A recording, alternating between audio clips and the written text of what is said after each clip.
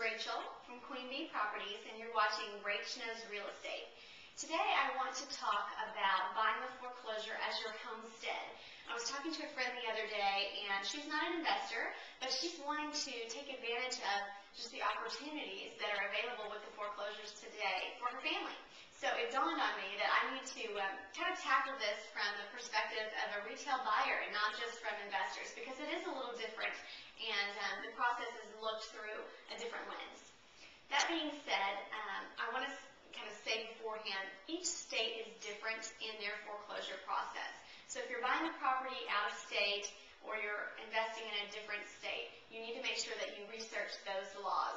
The time frames may be different, the judicial system may be different, as well as the terms that they use. Okay? All that being said, Texas is a non-judicial state when it comes to foreclosures, which means the process does not go through the court system, which is a good thing. It goes a little faster, and really the only people involved are the banks, the loans that are involved, as well as some attorneys and that type of thing. But you're not having to go through the court system as well. So I just kind of wanted to note that. There are three different ways, although there are probably other ways as well, but I'm going to focus on three main ways of how to get a foreclosure property and where to find them. Most people know about the bank REOs, and you know of those just because you find them through the MLS. Those are the typical listings where they'll have those foreclosure kind of lists, people that you can sign up and put money into, and then they give you the foreclosure list, and those are fine. Typically, those are a little late in the game, but that being said, that's one way to find foreclosures. They aren't always good deals, so you need to do your research, and I'll talk about that later, but that's one way to find them, through a real estate agent, just looking through the MLS. Another way to find foreclosures is through the tax liens. People that just haven't paid their taxes or weren't able to pay their taxes, sometimes they own a business, and the business doesn't do well or whatnot, and their taxes are larger than they can pay, and so they end up taking the house as an effect of not paying their taxes. So those tax lien foreclosures are usually a great deal, and those are situated through the county. They're not always on MLS or listed, or there's no realtors typically involved with those. There's also HOA, believe it or not, foreclosures if someone just hasn't paid their HOA dues.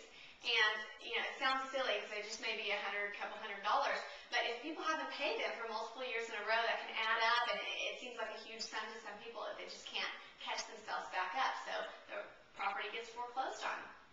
And those properties, usually it doesn't take much to catch them back up and be able to take that property for yourself. So those are usually great deals.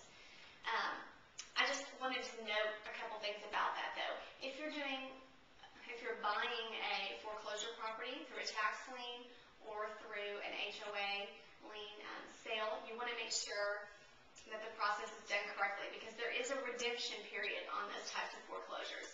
In Texas, it's 180 days that they can come back and try and catch up those loans or that lien or the taxes that they need to pay.